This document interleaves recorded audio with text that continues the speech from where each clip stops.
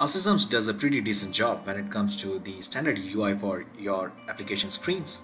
But what if you have a mockup or a design that the UX UI designer wants you to implement? In that case, you would be able to extend the default screens of OutSystems with your custom CSS and styling. Let me show you how.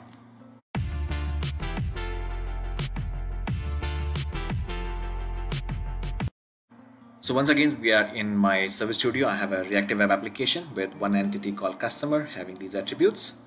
I'll go ahead and create the listing and detail screens. Now what the platform does, it uses the standard styling that comes from the theme to style the application as what you see here. Now the color scheme is coming from the logo that I chose in the beginning when I built the application, but these can also be changed very fast. Now let's say you have a mockup and you want to style these elements that you see on the screen. There are a few ways you can do it. For example, if I select any element on the screen, I'm able to work on their properties, but I also have access to a styles editor just next to it.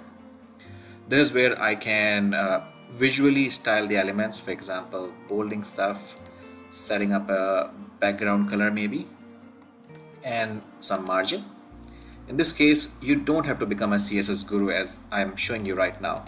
Some of these things are done automatically in a visual way.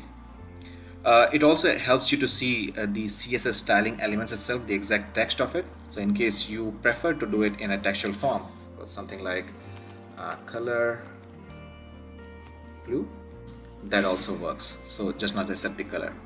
In the end, instead of doing this kind of inline CSS editing, you're also able to save this style into a reusable class. For example, I can set it a name, contact style, and save it to my CSS. It will be saved into the CSS at the application level. I can also do the CSS at screen level, and theme and the UI, those things are inherited from the template. And anytime if you want to access this CSS, it's all available here, and that's from this tab. Okay, so that pop-up came up from here. So with this, you are able to reuse the CSS class now. As you can see here, it's contact style. I can reuse this on the same screen. So if I want to look for it, contact style, I can assign to this as well. And if I have other screens where I want to use it, I should be able to use it. For example, customer detail. In case I go ahead and display the list of customers here, in this case one particular customer, and the contact information is something that should use the same styling. I can set the styling here, or also from the properties tab where there's a attribute for style class. I can look for contact,